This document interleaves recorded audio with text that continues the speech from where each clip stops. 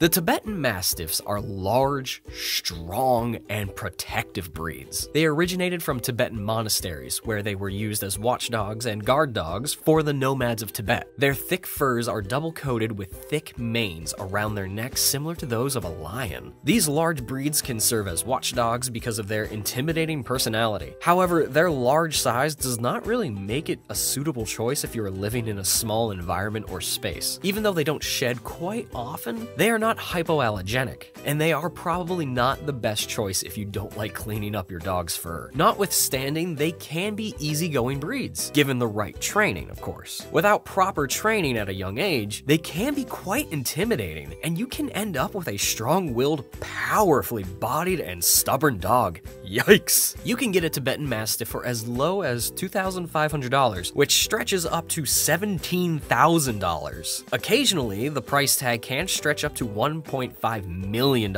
in foreign countries.